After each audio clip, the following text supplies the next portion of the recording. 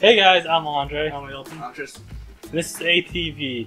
We just got finished watching the first episode of Demon Slayer. Yeah, it looks really nice. Animation. Always. That's all it's got going for it. I'm joking. It was good. Yeah. That was a good intro. We got a powerful beginning with some hints at this Tanjiro being pretty smart with how he handled himself in the fight with the Demon Slayer. And he has a good sense of smell. Yeah, which they really found that in the first episode because it becomes pretty important actually throughout the series. I doubt it.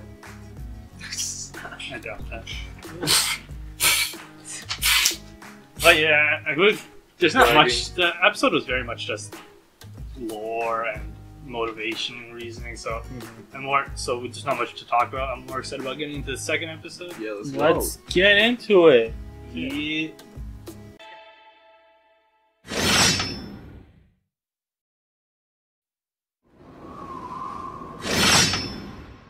There it is. It's so crisp. I don't know what that test was about. It was weird. That was a weird test. I think it was literally just if he could get down the mountain before then. Usually tests. No, it's just a skill. Like you have the will to. Yeah, it was weird too because usually tests are like to change the perspective or like change your way of thinking or strengthen your resolve or mentality of something. This one just felt like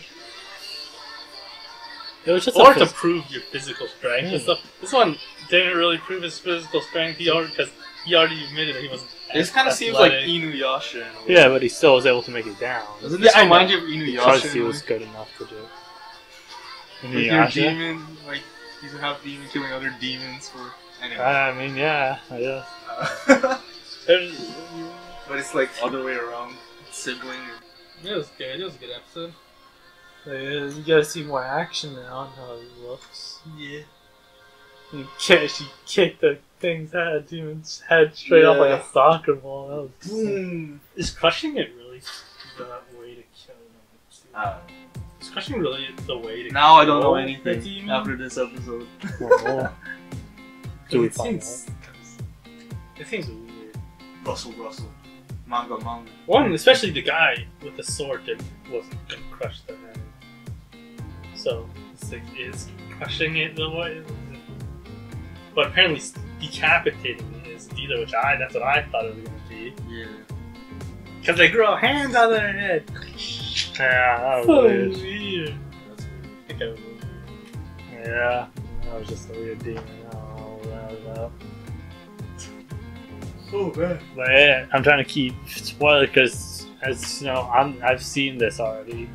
And they just doesn't remember too much. Yeah, actually, the next one I only watched it 2 Yeah, and then he's never watched it at all, so I'm trying to not spoil too much. He's tempted, like that girl with the blood.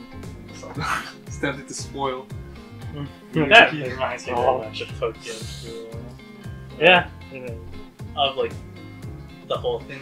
The thing is that you can't, as a ghoul in Tokyo, you can't eat anything else. Is the whole thing. Like the main character literally tries and everything tastes disgusting. He literally vomits it out. But yeah, it's pretty good. But we're gonna get into Tanjiro's demon slaying training now. Yeah. By this mysterious. And hopefully the characters that are in the opening, we're gonna see them too. But Tanjiro's feeling helpless against demons because he's not able to kill him. Apparently he's too kind too. Yeah, can't bash his skull in. I mean, who can't bash someone's skull? You can smell the sense of kindness coming from. Yes. Which is a faint smell of urine and sweat. Yeah. Well, if you like that video, don't forget to leave a like. Comment down below on any videos or series you want us to watch, and subscribe to catch more of our content. And that's it. See ya.